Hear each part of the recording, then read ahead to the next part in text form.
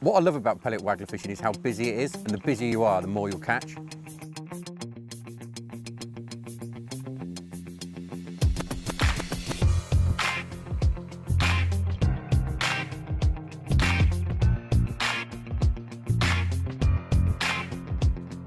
The pellet waggler is the perfect method for this time of year. The water's warm, you can't want to be up, and it's all about taking advantage of that.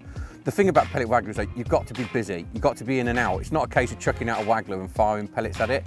You've got to make your hook pellet appear as naturally as possible. So it's cast, twitching the bait, feed, twitching your hook bait into the feed, all about trying to trick fish that see a hook bait day in, day out. They're clever fish, so the harder you work, the more you're going to catch. We started about 3 foot deep and the level's down, so I don't think there's probably more than 7-8 foot of water out there. But I've not had a sign, and sort of rather than sort of flogging the water fishing shallow when I can't see any fish, after this chuck, I'm just going to reel it in, just drop it down to sort of 4 or 5 foot, just going to search for the fish. I'm a big believer in sort of making something happen as opposed to waiting for it to happen.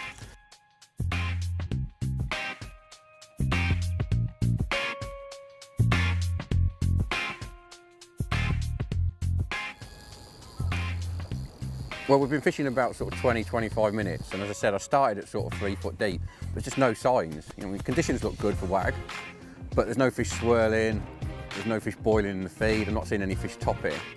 So I just thought I'd drop it down to sort of 5 foot, and probably, I don't know, 5 minutes later, float's gone under, not the normal bite. What I'd expect here is in 100 mile an hour and rod folds in half. It's gone under, I've picked up, and there's a proper fish on. And I think on its first run, it's probably gone about 80 metres, but as I said, they are big fish in here and they pull hard, and that's one of the things I love about this type of fishing.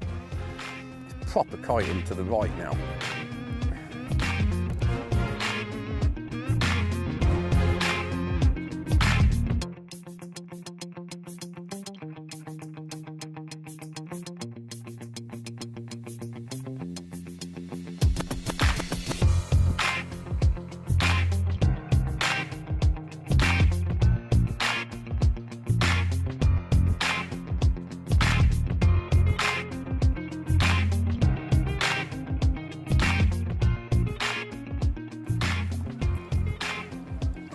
He's a big fish, that is.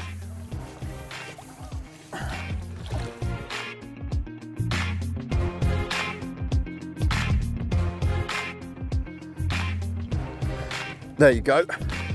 That's a proper unit of a pellet waggler caught carp. I'm not one to guesstimate fish, but that's got to be 18 plus. It might even be 20 pound, and that's what I come to venues like Earlswood for, to fish the pellet waggler. Also, it's a great point, little change, went deeper, no bites, and this fish was feeding there all the time. We're at one of my favourite venues today, Earlswood. It's not a prolific venue anymore, but the fish are big, and it's a big water, and it's challenging. That's what I like. I like big challenging waters where the fish pull back, and that's definitely what we're going to get today. The way it sort of relates to the wagglers is this has been the testing ground. This is probably the longest running project these floats have been since I've been involved with Guru, but it's been so important we get them right. The new wagglers come in 2 sizes, 10mm and 13mm. The idea being, as far as I'm concerned, is 10mm a little bit more finesse, longer, slimmer floats, so they sit better. If there's a strong crosswind like I've got today, nice slim float, it's going to be more stable and sit better.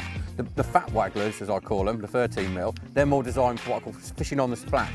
Big wagglers make a big splash, loads of attraction, so they're for pulling fish. So throughout a session, I probably alternate between the two. When it's windy and I'm struggling for bites, nice thin waggler, presentation key, and then when the fish arrive, make them have it with a big, thick, chunky wag. Getting a pellet waggler to cast well is really key. You know, I want to be able to be accurate, I want to be able to fish off the back of my bait, in my bait, and that's where the flights come in. The flights are right at the tip of the float. What we found is when we were testing the wagglers, if the flights don't sit right at the tip, the float tends to twist in flight. You can't be very accurate, it's harder to feather the float, so they don't fish as well. So the real big important bit as far as I'm concerned is flights at the top of the float, flies nice and straight and true, and I can be really accurate, and that's going to catch me more fish.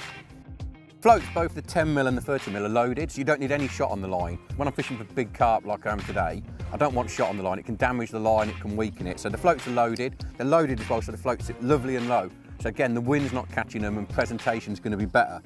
Along with the loading, it's like all in one, and you've got a disc there as well. What the disc's there for is stop the float diving.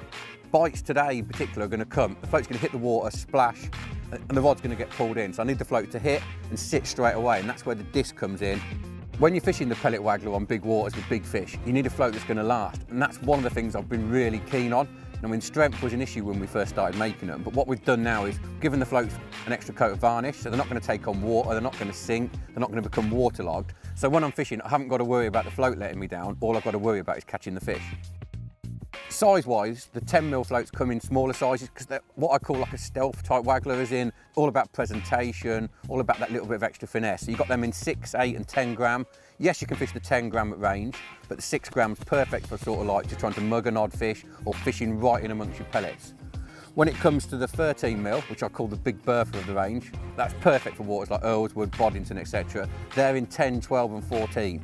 They're designed for fishing with big pellets, I mean 10mm pellets feeding, and fishing like 30, 40 metres on the waggler. So they're designed perfectly for the job that you're going to need them for.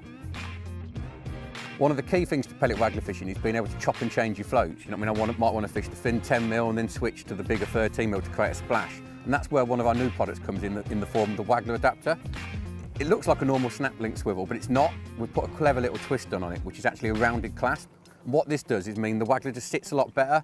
It sits in the middle of the swivel when you're casting, so you can cast straighter and truer, and also you get less tangles. So it's a really great, simple little product, but one that can make a big difference to your waggler fishing.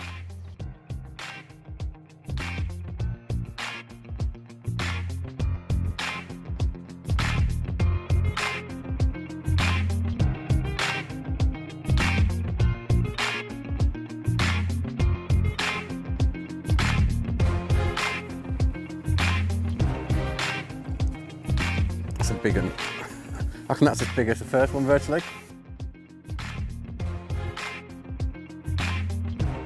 This, as they say, is a proper lump. And that is why I love the pellet waggler.